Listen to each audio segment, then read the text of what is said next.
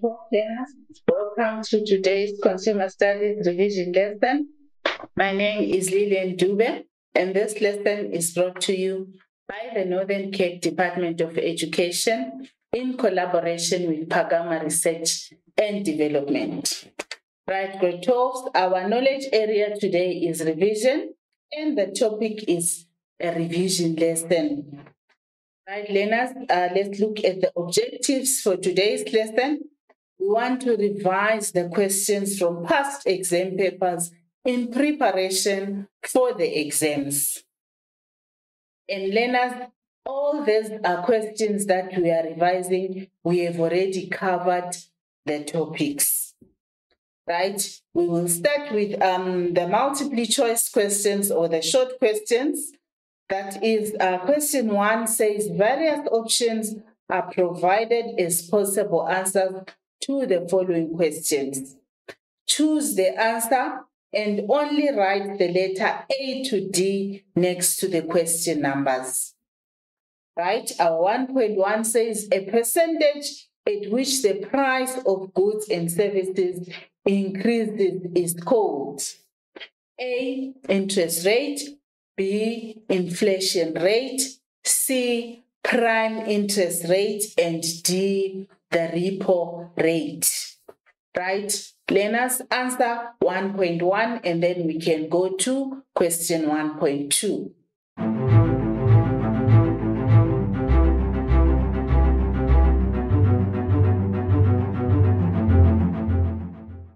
Right, we proceed to the next question. 1.2 reads, the body that collects taxes on behalf of the government is A, SARS, B, SABC, and then C says SABS, and D, SARB.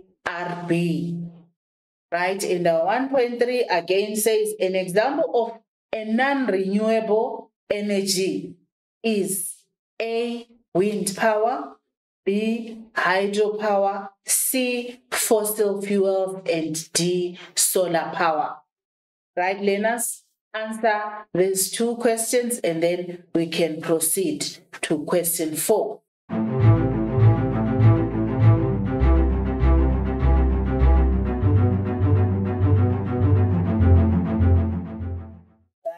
our question 4 says an illegal pyramid scheme, A, pays out equal amounts of money to all members, B, sells goods or services to customers, C, follows fair trade practices in all dealings, and D, pays members compensation for recruiting new members. And our 1.5 reads, the type of bread that is exempted from VAT is A, brown bread, B, white bread, C, rye bread, and D, whole wheat bread. Right? Answer 1.4 and 1.5.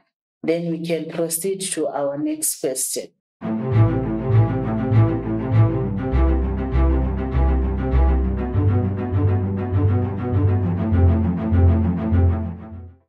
Let's go to the next question, which is 1.6, which says Dash has an incubation period of 28 days or 3 to 5 weeks. That is A, E. coli, B, dysentery, C, gastroenteritis, and D, hepatitis A. Right, and 1.7 says Dash adds to the color of some potato crisps. A, lecithin, B, MSG or monosodium glutamate, and then C, tartrazine, and D, aspartame. Right, answer 1.6 and 1.7.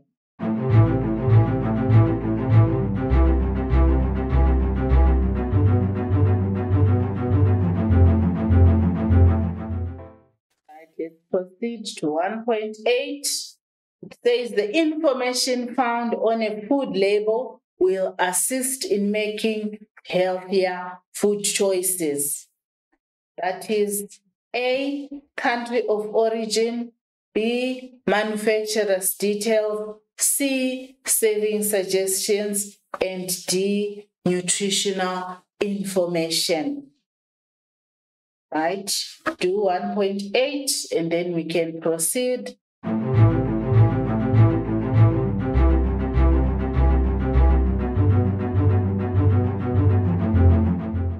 Right, 1.9 says abnormally high glucose levels in the blood will lead to A, diabetes, B, hyperglycemia, C, hypoglycemia, and D, anemia. Right, 1.10 says dash are irradiated because of their high bacterial load. A, yogurt and cheese, B, spices and herbs, C, apple and orange juice, and D, butter and flour. Right? Answer 1.9 and 1.10, and then we can go to the answers together. Right,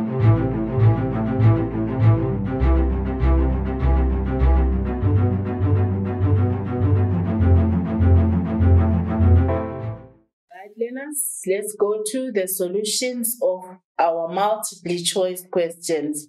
So question 1.1 says, the percentage at which the price of goods and services increases is called inflation rate, right? So when the prices of goods and services increase, also we call that the inflation rate. Apparently the inflation rises, right? And then 1.2 says the body that collects taxes on behalf of the government is SARS, right? SARS stands for South African Revenue Services. So they collect taxes, right? And then 1.3 says an example of a non-renewable energy. Remember, learners, read and understand the what? The question. Non-renewable. That is the type of energy that cannot be renewed. So fossil fuels are non-renewable. And one example of fossil fuels is the coal that is abundant here in South Africa. It is the one that we use for generating our electricity. And it is a non-renewable energy. It means it can only be used once, right? You cannot reuse it again. Right? Then 1.4 says an illegal pyramid scheme, right? A, pays out equal amounts of money to all members. B, sells goods or services to customers. C, follows fair trade practices in all dealings. And D, pays members compensation for recruiting new members, right? So our correct answer is D. So again, you're supposed to take note of the word illegal, something that is not allowed. So D is our correct answer in this case. So it pays members compensation for what? For recruiting new members, right? And 1.5 says the type of bread that is exempted from value-added tax. That is, if we say exempted, it means value-added tax is not included in the price of that type of bread. In this case, it is brown bread, right? So A is our correct answer. Brown bread is not charged VAT. Right?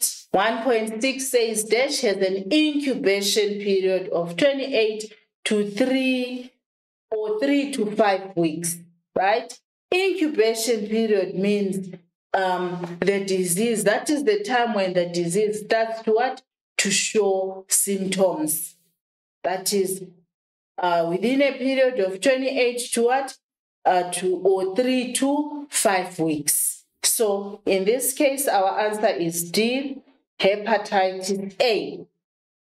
Right, and then 1.7 says dash adds to the color of some potato crisps. In this case, our answer is C, that is tartrazine. Right, let's go to the next one. 1.8 says the information found on food labels will assist in making healthier food choices. So which information will assist in making healthier food choices? That is the nutritional information, right? You need to know which nutrients are found in that particular food so that you can make healthier food choices, right? And then 1.9 says abnormally high glucose levels in the blood will lead to, that is high glucose levels will lead to hyperglycemia. So our answer is B. Remember, hyperglycemia is high glucose levels and hypoglycemia is low glucose level in the blood, right? And then our 1.10 says dash are irradiated because of their high bacterial load, right? Remember, herbs and spices are the ones that are irradiated. So our answer in this case is B. Right, let's go to the next question, learners. I hope you got this correct. Just mark yourself and see how much you got out of 10. Right, 1.2 says give one term for each of the following descriptions. Right, 1.2.1 says all members contribute funds and are paid by the scheme. And then our 1.2.2 says conducting unreasonable practices to the consumer. 1.2.3 says protects a party in a contract from blame or guilt. 1.2.4 cancellation of a sale that was influenced by direct marketing. And 1.2.5, all members sell products for the scheme. Then the last one, 1.2.6, products sold in a country without the consent of the manufacturer. Right, so remember, you're supposed to just give one term for each of the following descriptions. I'll give you 3 minutes, learners, to do 1.2, then we can do the solutions together.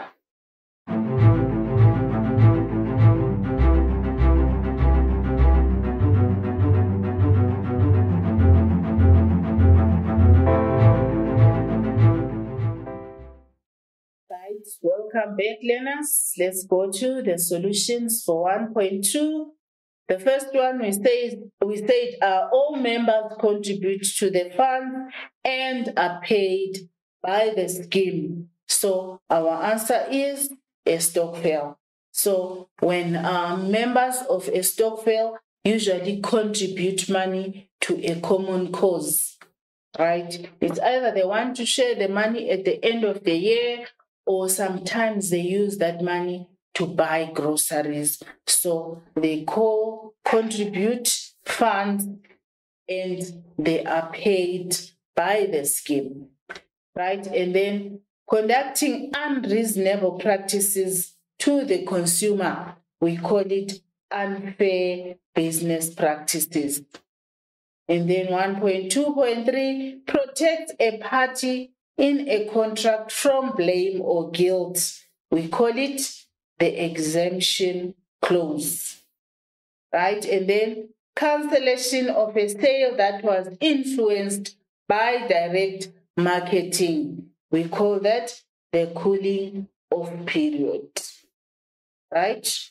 Let's go to our 1.2.5 says all members sell products for the scheme. We call that multi-level marketing, For example, Tupperware is one example of multi-level marketing, whereby the members sell a product, right? There is a product that they are selling, so we call it multi-level marketing, right? And 1.2.6, products sold in a country without the consent of the manufacturer. We call that grey goods or parallel imports, right? Let's go to the next question. Says, match the description in column B with the term in column A.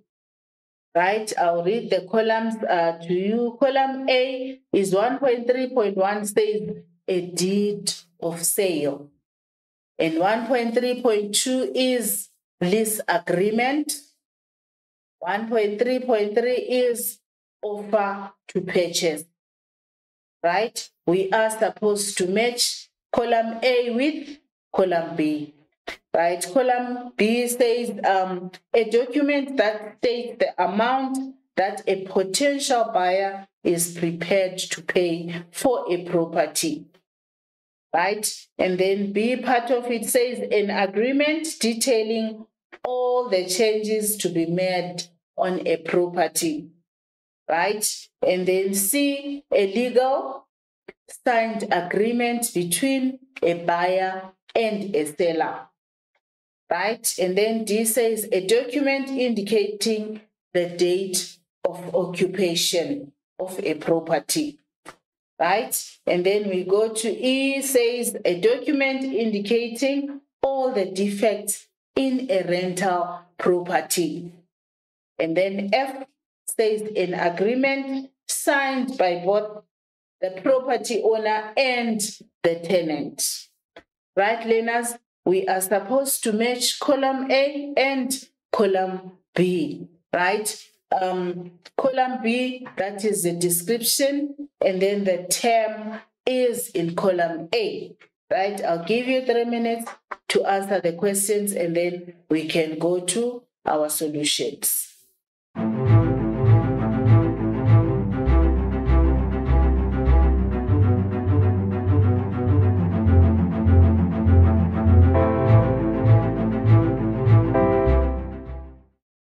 Learners, I hope you have finished answering.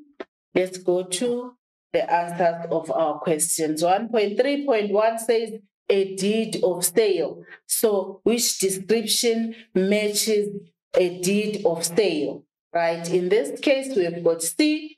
And what does C say? A deed of sale is a legal signed agreement between the buyer of a property and a seller. Right? And 1.3.2 says a lease agreement. Right? Lease agreement matches with F.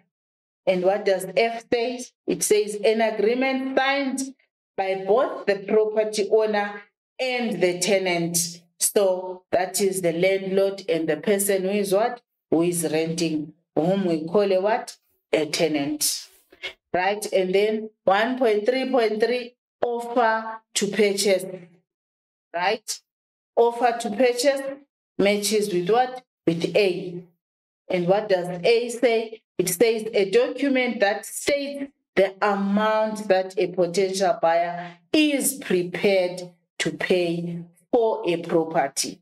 Remember, if you want to buy a house, you do what we call an offer to purchase. People advertise their houses with a certain amount, and then the buyer actually offers on how much they are prepared to pay. So we call that an offer to purchase. Right, learners? I also hope you got these ones correct. Mark yourself and see how much you got. Right? Then we go to our next question, which is 2.1, which says, name the document that promises to repair, replace, or refund appliances by the seller or manufacturer after being bought. Right? And then 2.2 says, list the municipal services that a homeowner or household must pay for. 2.3 says, name 3 ways of saving water when using a washing machine. And 2.4 says, state 4 ways of saving electricity when cooking. And 2.5 says, name 2 practices that most scams have in common. And 2.6, explain how consumers can protect themselves from online scams. Right, I'll give you 3 minutes to answer the questions, and then we can go to the solutions.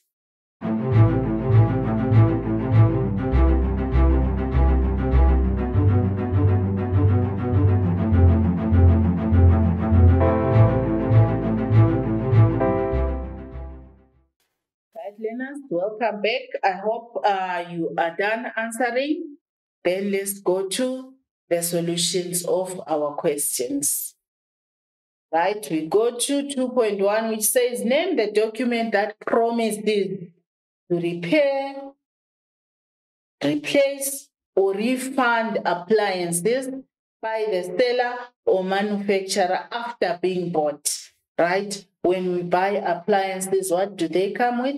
They come with a warranty and a guarantee. So it's either you get a warranty or a guarantee, which is a promise.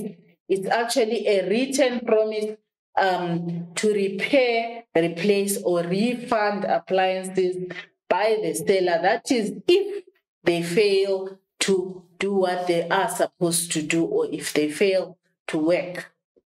Right? Then 2.2 says, name the municipal services that a homeowner or household must pay.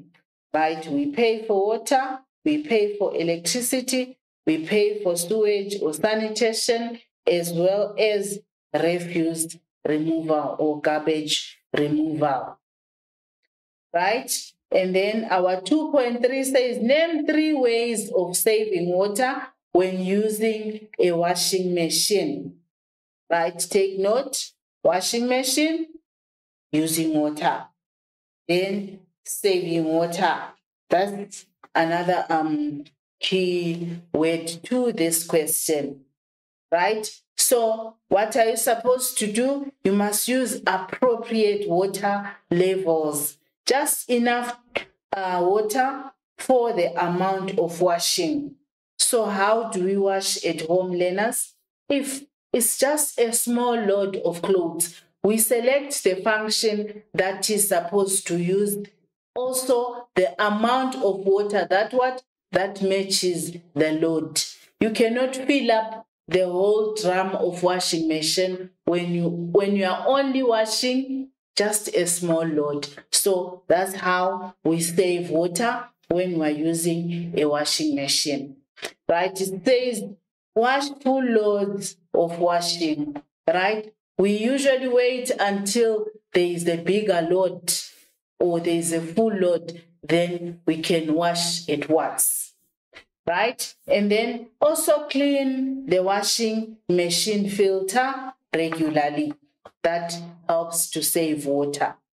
Right? Also, we must use high efficiency washing machines. These days, technology keeps on upgrading. It means some of the washing machines use high efficiency, or they are very efficient when it comes to washing, and some of them actually save water.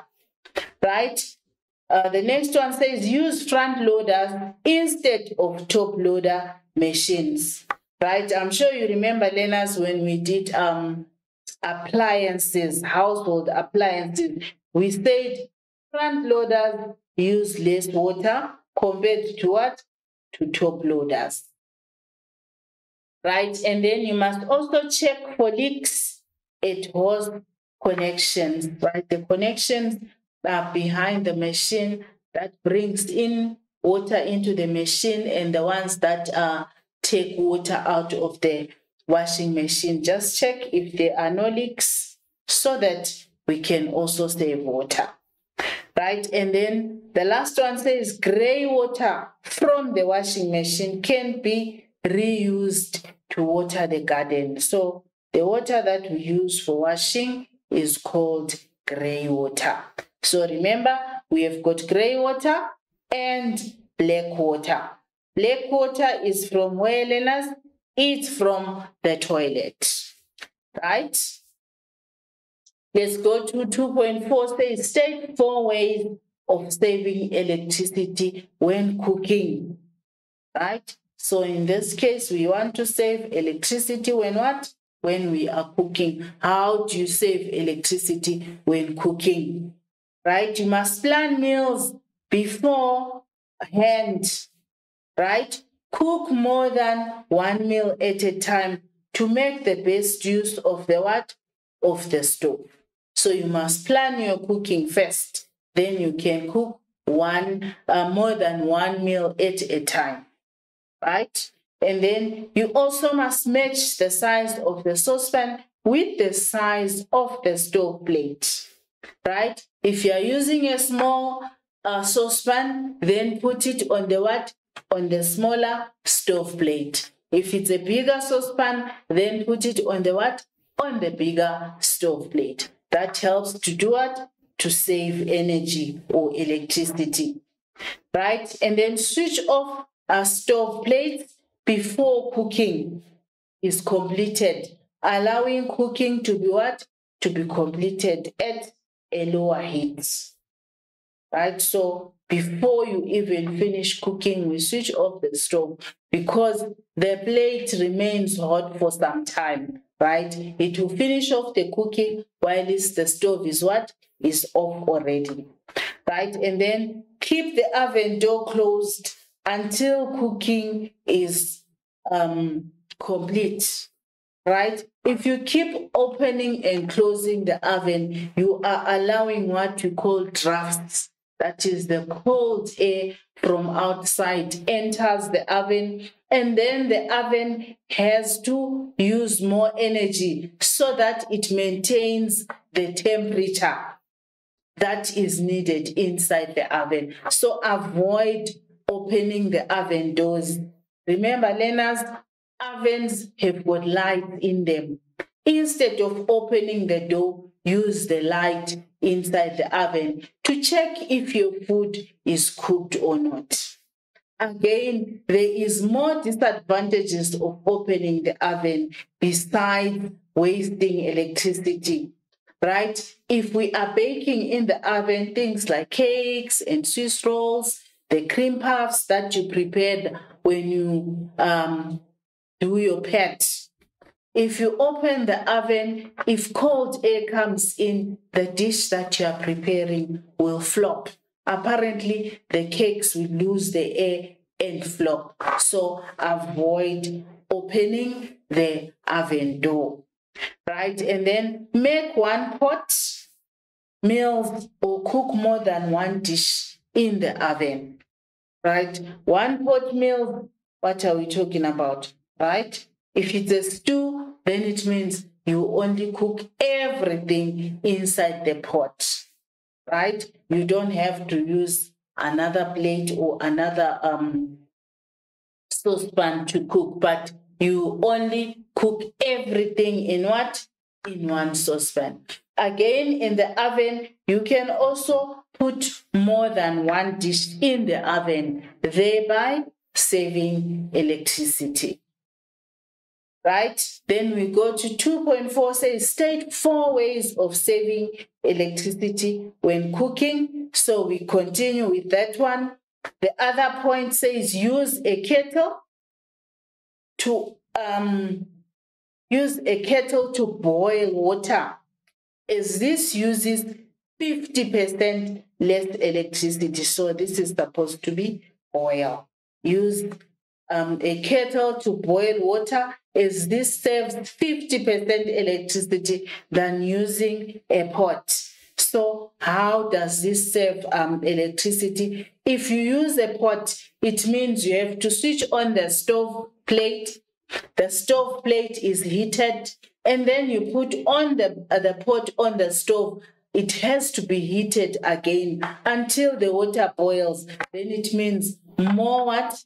More electricity is used. But when you use a kettle, the water boils instantly. The element in the kettle is in direct contact with the what? With the water. So it boils much faster. Right? And then the next point says cut food into smaller pieces as it will cook quicker.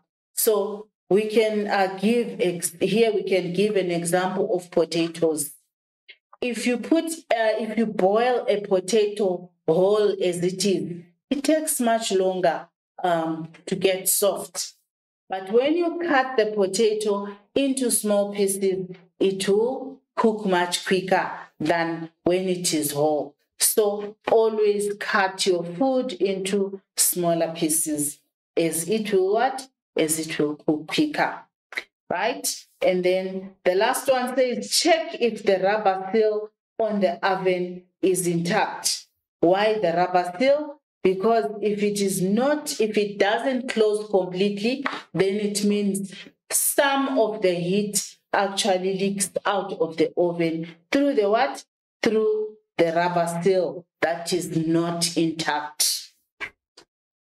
Right? And then 2.5 says name 2 practices that most scams have in common. Right? People are being scammed out there because there are so many things that they don't really take note of. Right? So these scams have got so many things in common. Right?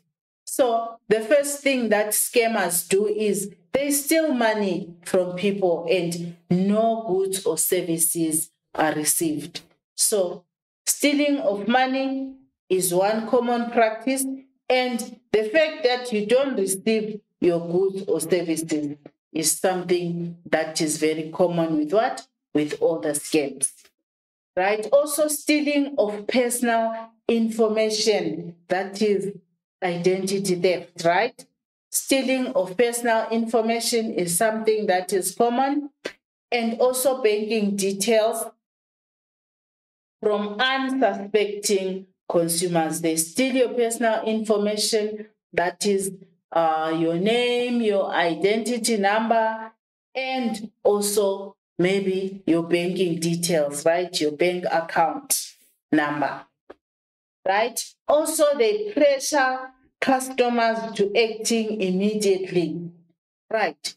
Scammers would always make you feel desperate by saying maybe the products that you want to purchase, they'll tell you these products are selling very fast. We are only left with 2. That is doing what? That is pressuring you to do what? To act immediately.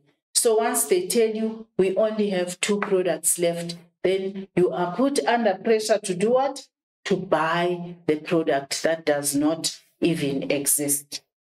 Right? Also, the other one is impersonating.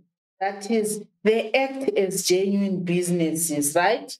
They will tell you we have an office somewhere. They give you the phone number to that office. You call the office and somebody will do what? Will answer the phone. Then you are made to believe that this is the what? A genuine business. And then you do business with them. At the end of the day, you are scammed. Right? They also use technology.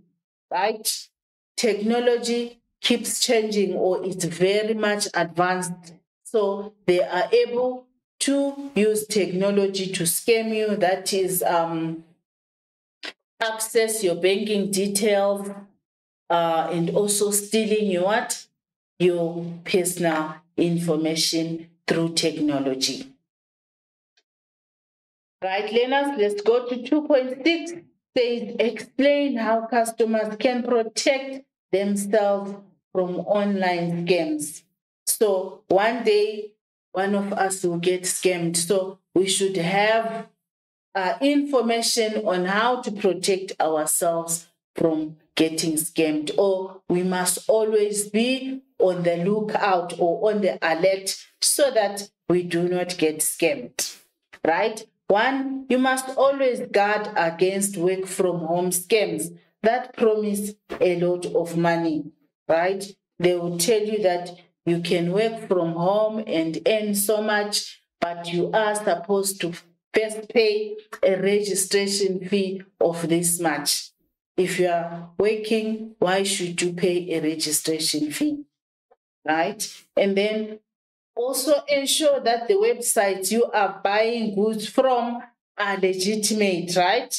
They should be safe and have security locks or software, right? Most of the times we are scammed through the websites that we buy from. We buy goods from online websites. So just make sure that these are what are legitimate websites, right? Also, do not respond to emails or SMSs saying that you have won a prize or lottery.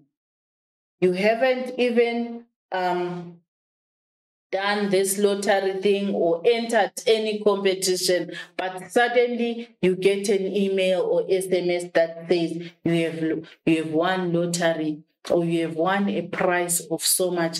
For us to give you the prize money, you must deposit so much. You see, by doing that, you are actually doing what? Exposing your banking details. By sending them that money, it means you've exposed your banking details, or you have actually given them money. Once you deposit the money, you don't get anything in return, right? Also, do not help anyone financially if you have to provide banking details, right? Sometimes they ask for assistance and ask you to deposit money into a certain bank account. That is, you are transferring money from your account into somebody else's account, thereby exposing your what? Your banking details, right?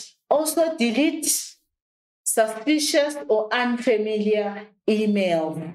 We call them spams. It's a spam without opening, right? So if you think an email is suspicious, never open it. Just delete it without opening. If you open it, then it means you are actually getting scammed or exposing yourself to the scammers, right? Also check your bank or credit card statements regularly.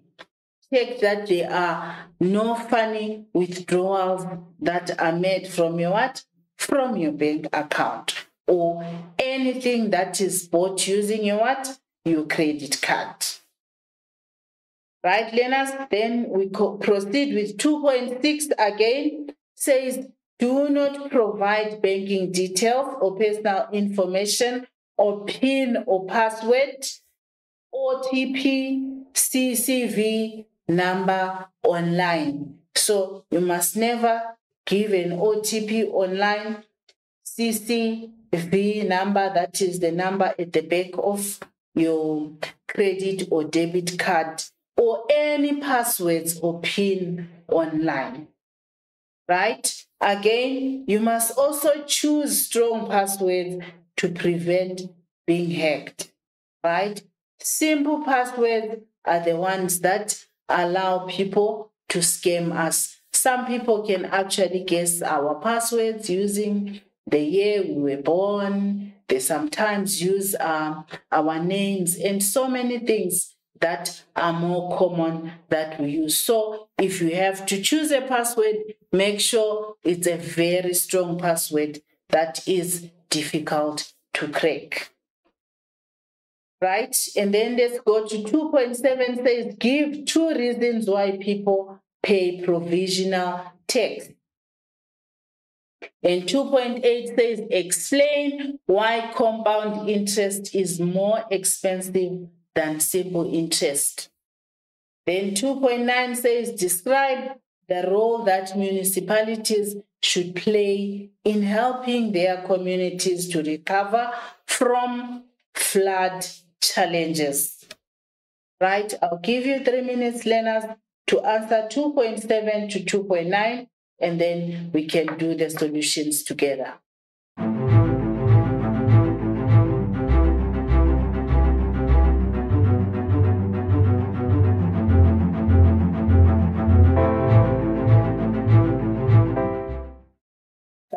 Welcome back, everybody. I'm sure you are done with 2.7, 2.8, and 2.9.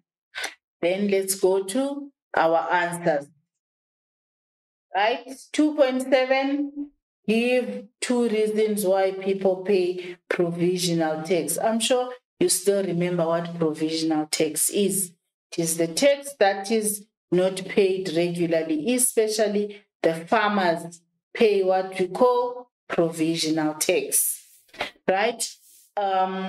People who pay provisional tax receive an irregular income, right? They don't receive their income on a monthly basis. That's why we say it is irregular. And I've given you an example of farmers. Farmers only go through the planting season, they go through the harvesting season, and then that's when they can do what? They can sell their yields from the farms. So after that, that's when they can be able to do what? To pay tax. So it means their income is what? Is irregular. It's not on a monthly basis, right? Also, so that they will not be required to pay a large amount of tax at once, right? And then also their income cannot be taxed on monthly basis because it varies and is not guaranteed, right? If we're saying not guaranteed, we're saying, what if there is drought in that particular year and they don't harvest anything? So their income is not what? Is not guaranteed, right? And then people who receive income from more than one source, right? So these are the reasons why people pay what? Provisional tax, right? Then 2.8 says, explain why compound interest is more expensive than simple interest, right?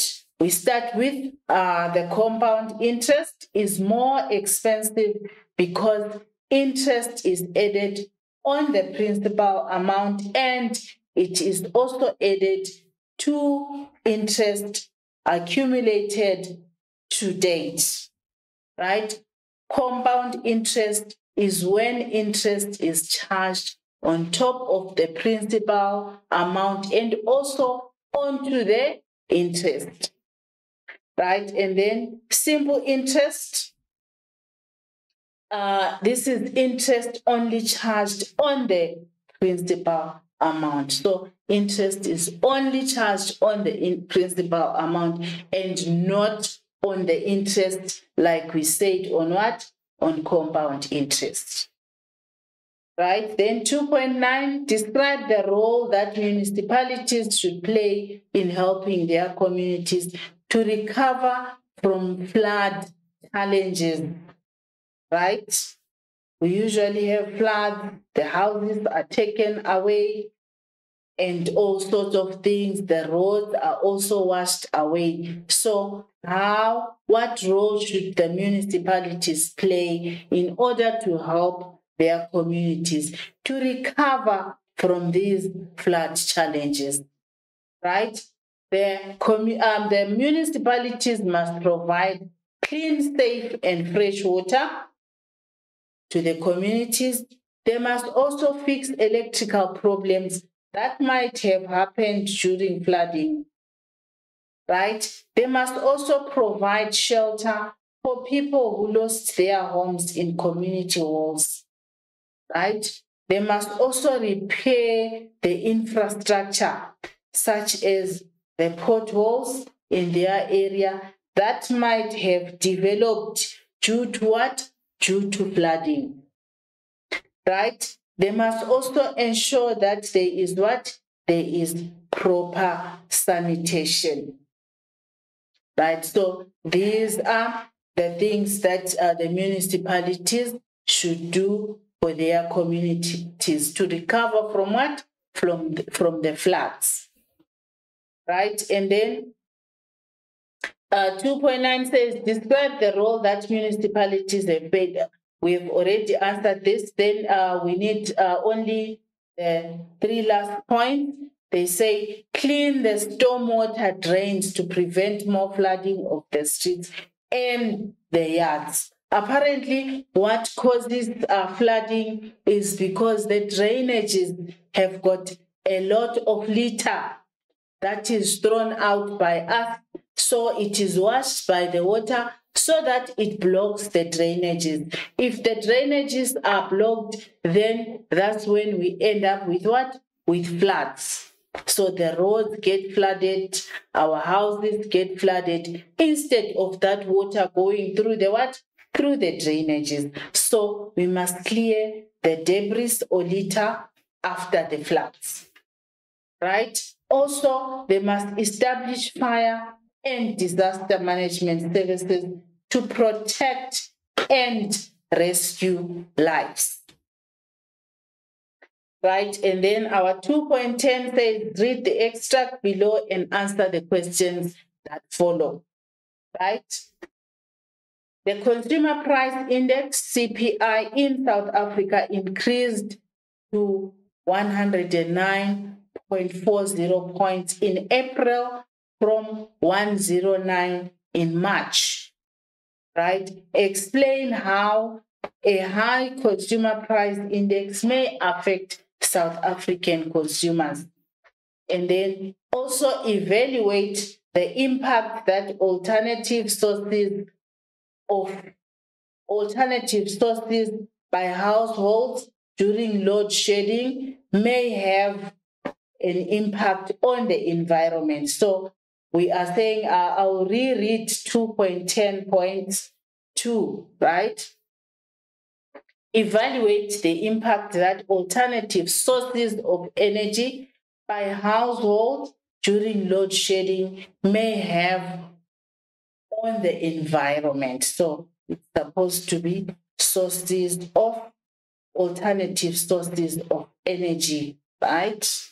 There's supposed to be the word energy there, right? So let's answer 2.10.1 and 2.10.2. Then we can do the solutions together. Right,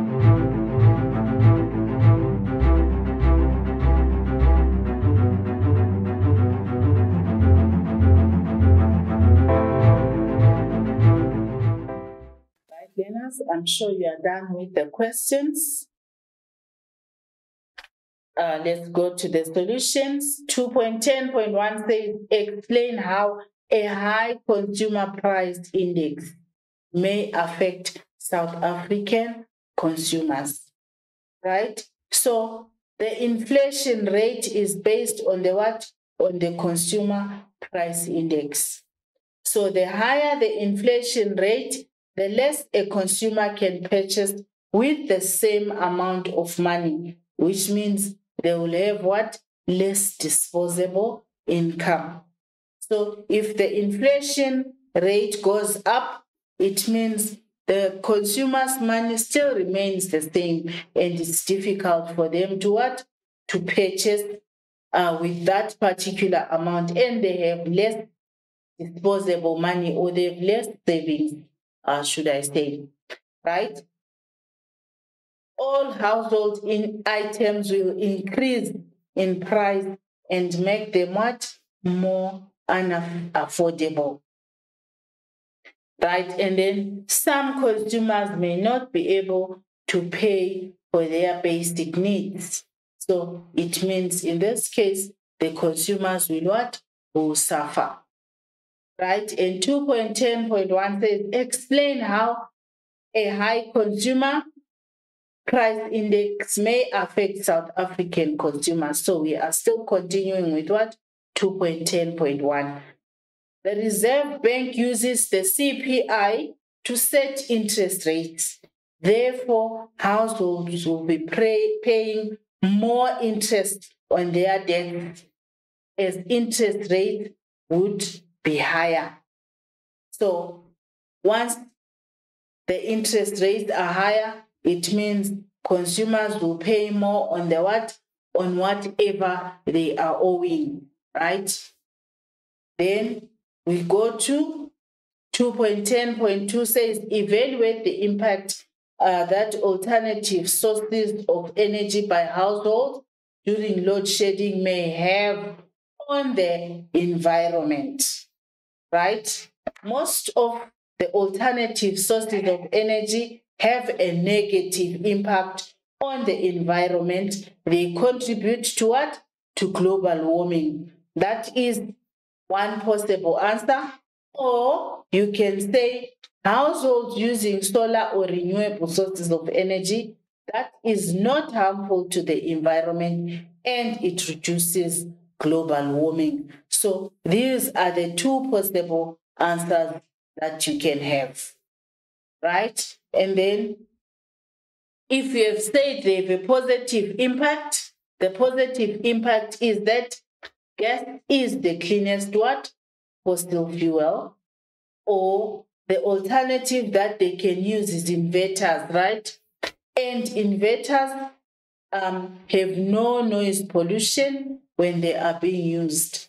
Another alternative could be solar energy, right? Solar energy uses the sun, which is a renewable source of energy that is also not harmful to the environment. So again, solar has no noise or air pollution while it is being used, right? So in this case, we are looking at the positive impact of what? Of alternative energy sources, right? And then when we look at the negative impact, still looking at gas, it can also, gas can cause unpleasant odors while being used, right? And also, gas is a non-renewable source of energy. And then, if you are using an inverter as an alternative source, apparently inverters use electricity to recharge, which has a what? A large carbon footprint. More coal needs to be burnt to generate the electricity to charge that particular inverter that is an alternative source. So burning coal causes pollution to our environment. Also, coal is a non-renewable source of energy, right? Then negative impact, generators. A generator could use diesel or petrol, and diesel or petrol is made out of what? Out of crude oil. And crude oil is what? Is a non-renewable source of energy, which causes air pollution when it is burnt, right? It also creates noise when it is being used, right? So that is the negative impact of what? Of alternative sources of energy that people use these days during load shedding. Our question 3 says, explain the following terms: food additives, stabilizers, antioxidants, and then 3.4 says, explain the advantages of irradiation. And 3.5 says, explain the possible negative impact of organically grown foods on the natural environment. Right, 2 minutes for you to answer the question, and then we can do the solutions together.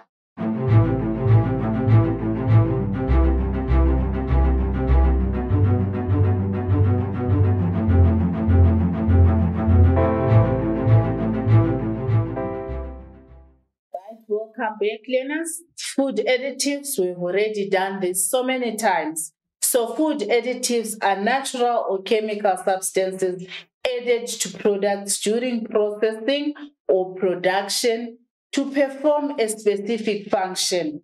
And that specific function is to improve the flavor of food, the texture, the taste, the color, as well as to preserve the food, right? And then stabilizers, they are used to maintain a uniform dispersion of two immiscible substances. It helps to improve the texture, the consistency, and the smoothness of food. And then antioxidants prevent the oxidation of food that can lead to rancidity, discoloration, and lengthens the shelf life, right? And 3.4, explain the advantages of irradiation, right? Food irradiation destroys microorganisms in food, makes food safer to eat by preventing foodborne diseases. It also extends the shelf life of food. It delays the sprouting of potatoes, onions, garlic, as well as the ripening of fruit. It also destroys insects on the cereal and tropical fruit that is exported, right? And then 3.5, explain the possible negative impact of organically grown foods on the natural environment, right? Imported organic food may be transported by planes, and this may contribute to what? To air pollution. More land is needed to grow organic food than the same amount of non-organic food. And then mechanical methods of weed control can lead to greater energy use, thus contributing to what? To a higher carbon footprint, right? And then we get to the summary of our lesson, learners. We say the consumer price index determines the inflation rate in the country. Also, we said irradiation destroys microorganisms in food and also lengthens the shelf life of food. Irradiation delays the ripening of fruits and sprouting of some vegetables, right? Most of the alternative sources of energy have a negative impact on the environment. They contribute to global warming, right? And the last one, we said households use solar or a renewable source of energy that is not harmful to the environment, and it also reduces global warming. Right, grade 12s, we have come to the end of our lesson. Thank you for watching. I'll see you in the next lesson.